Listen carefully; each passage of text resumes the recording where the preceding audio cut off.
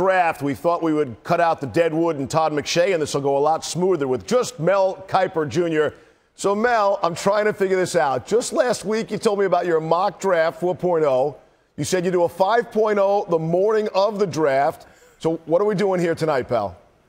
We call it, Steve, a grade A draft. Todd and I do this independent, where if we were the GM for each team, who would we take at that point based on needs and our ratings and what our gut is telling us about each player. I try to be realistic with it, though, Steve, and not make it where it's so crazy and out of whack, so keep it in line to a certain extent. But this is basically, if these picks were made, we would give those teams an A grade for that pick. Gotcha. All right, let's take a look at your top 10. So this could be different than your mock drafts, your grade A draft. Here's your top 10. And, well, looking at this right now, Mel, you tell me, how does this differ from your 4.0 mock draft, for example? Not a lot, really, because those quarterbacks, it's tough to pass on those quarterbacks. The wild card, and I've been consistent all along, going back to December with Josh Allen from Wyoming being the #1 guy and the #1 quarterback. I think you look at Baker Mayfield as the wild card. At Denver at 5, I just felt like Case Keenum, that 1 year, let's bring in Mayfield. If Keenum's the guy, great. If he's not, then you have Mayfield in there. But if Mayfield doesn't go there, I would have probably dropped him, Steve, down to Miami at 11.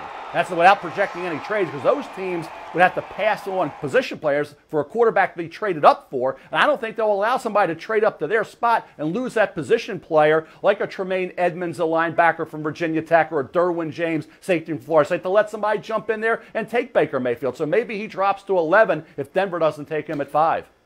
Mel, if Darnold is not there at 2, do the Giants still go quarterback there? To me, Big Blue here, they're the most fascinating pick in that top 5.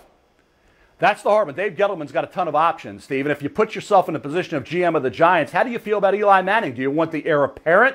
Do you want to help Eli Manning with Saquon Barkley, the great running back from Penn State? Do you want to help your defense and get a pass rusher like Bradley Chubb from NC State?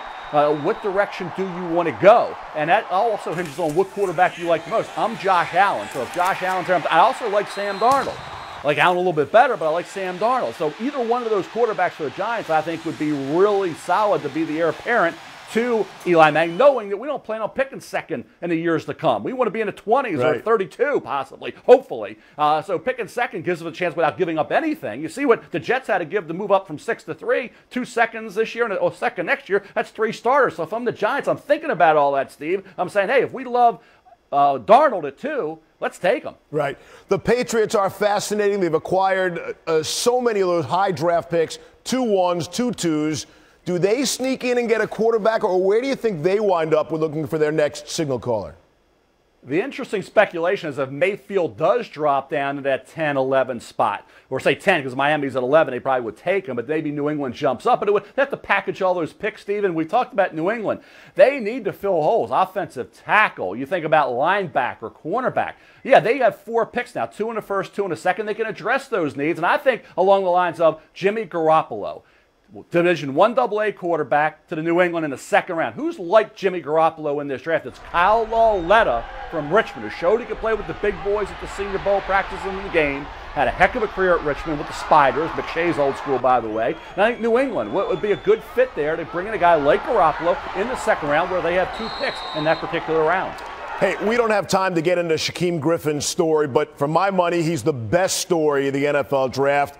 I hope he goes in the first round. People talking maybe second. What's his story for you?